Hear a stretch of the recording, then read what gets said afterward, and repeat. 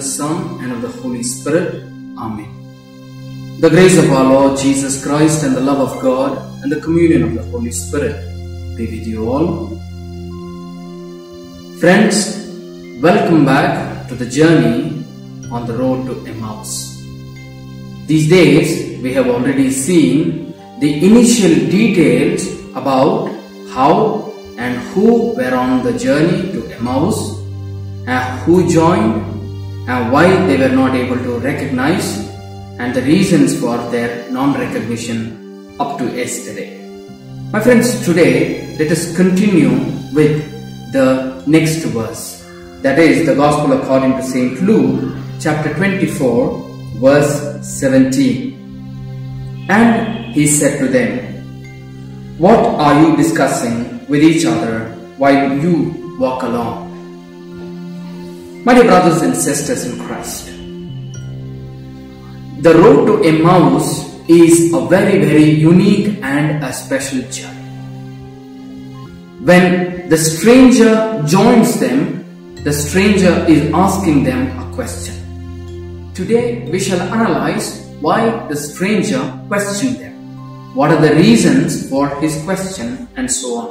Usually, unlike today, journeys in those days were something different. Suppose you are taking a public transport for your journey, either a bus or a train or a flight. How do you usually travel? I'm not asking about the means of travel, but rather when you travel, what is your behavior or what is your attitude?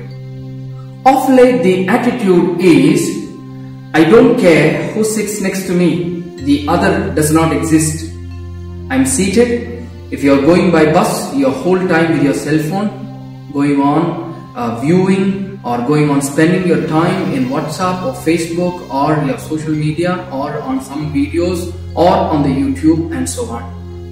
If you're going by train, it's a different story altogether. You will sleep for some time and then you will spend some time talking to somebody, or you will spend some time watching something on your cell phone. If you're going by flight, I'm sure they will surely tell you to switch off your phone. Therefore, you are disconnected with the social media. If that is the case, then what do you do? If you are flying with a costly airlines, I'm sure definitely they will give you umpteen other arrangements to pass your time. Say like you can watch a movie or some magazine and so on. Well, today we do not want to interfere in others' world, or we don't want them to interfere into us. But those days, journeys were not like this.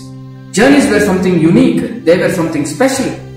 Especially when two of them are taking a journey and there's another one who wants to come and join. And it is not that those two who have already begun the journey walk slower, but rather the one who is making this journey and finds two more else already making a journey, the one who has come late will run and reach them so that he will be able to join them.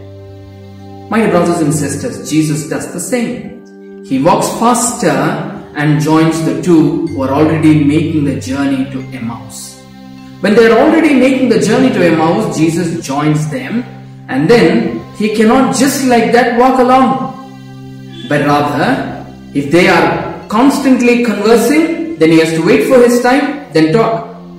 Since those two are already companions, they will least bother about the new one who has joined them. Therefore, if the new one who has joined must make his place, then he has to converse. Then he has to initiate, and thus the stranger initiates with a question.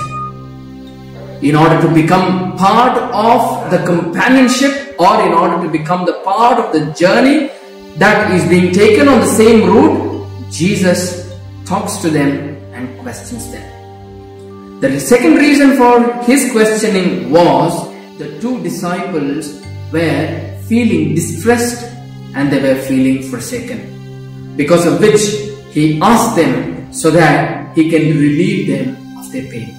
My dear brothers and sisters, most of the times when we question others and they feel relaxed because we have initiated the talk, And I'm sure when you find somebody distressed, when you find somebody broken, when you find somebody crying, they do not want to begin their sad story, but they would always want to be questioned by you so that they start explaining about their story.